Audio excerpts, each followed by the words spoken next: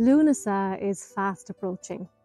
It always falls in or around the 1st of August, on Lughnasadh, as we call it in Irish.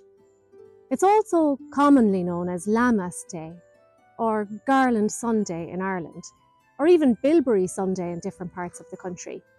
Now, you might be thinking, well, why is it a Sunday if it's supposed to be on the 1st of August every year?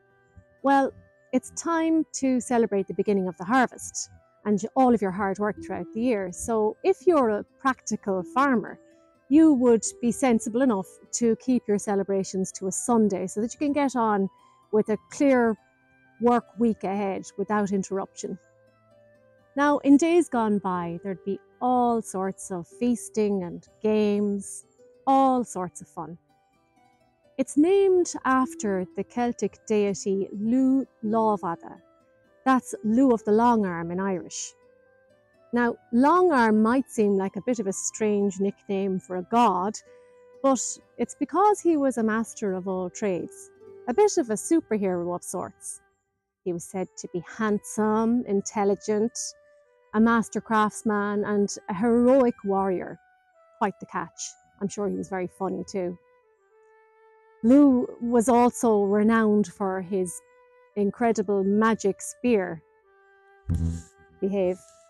And that was said to be so powerful, it was supposed to be unbeatable in battle. The spear was called Angai Othel, and it could return to his hand after being thrown, like a mythical boomerang. Actually, Irish mythology is littered with these sorts of magical spears. Some could kill with one end and restore life with the other.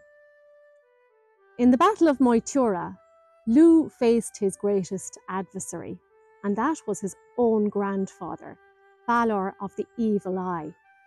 Now, his eye, he only had one, was said to be so powerful it could destroy anything it looked at. But Lugh, being the brave and clever warrior that he was, managed to defeat Balor, and this fulfilled a prophecy and saved his people. My favourite part is when Balor's eye fell to the ground. It actually created a magical lake, and it's called Lughnasadh today, or the Lake of the Eye, and it's in County Sligo. This isn't any normal lake, it's actually a thurloch, or a seasonal lake, and this ephemeral nature it has just adds to its mystery. Anyway, back to Lughnasadh. You know all these agricultural shows and stuff that you see around at this time of the year in Ireland? I think that these actually reflect the ancient festival, because these gatherings are all about celebrating the harvest, just like in the old days.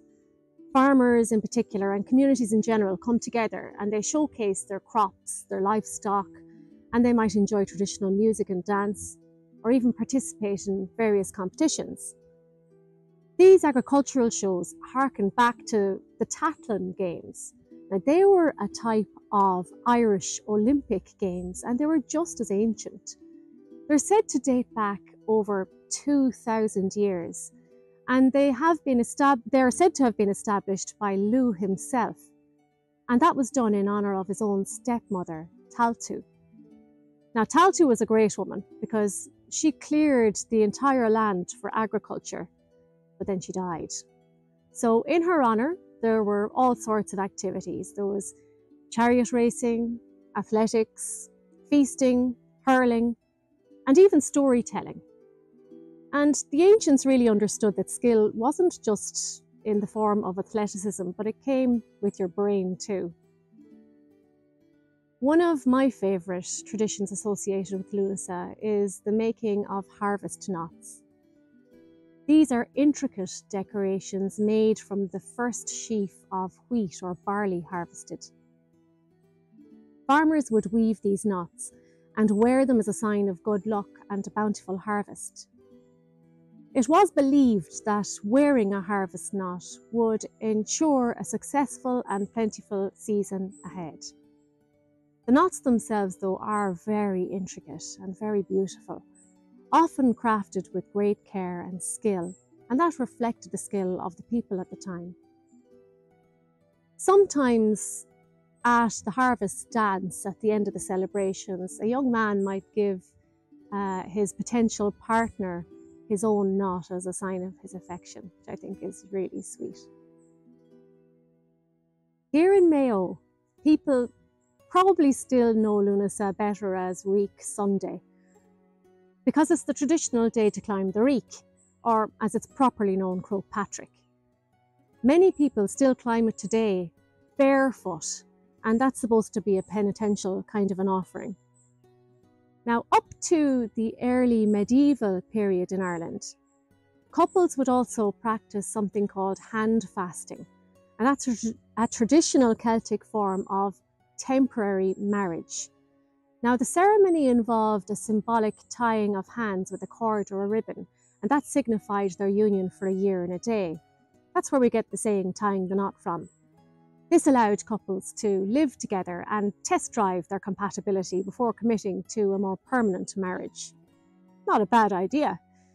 Nowadays, of course, the ancient ritual has been restored to a lot of people who use it in their own wedding ceremonies, although it would be expected that people would try and stay together a little bit longer than a year and a day now.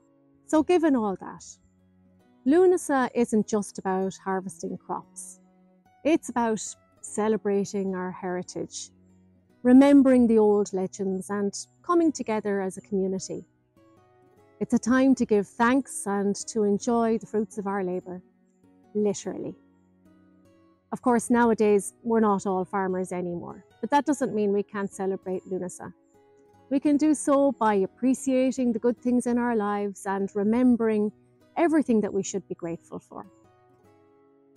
Now, speaking of stories, a little reminder that if you'd like to know more about Balor's famous evil eye and how Lugh defeated him, you could tune into my newest episode of The Sleepy Scholar on YouTube or on any of the platforms for podcasts. I'll be telling the full story to help you drift off to sleep. Now, I promise it won't be too scary. I'll try and keep it nice and calm and dreamy. And you will go off to sleep with dreams of heroes and ancient battles. So please don't forget to like, please share it, and follow for lots more folklore, mythology and stories that I hope will help you to sleep. Iho ai.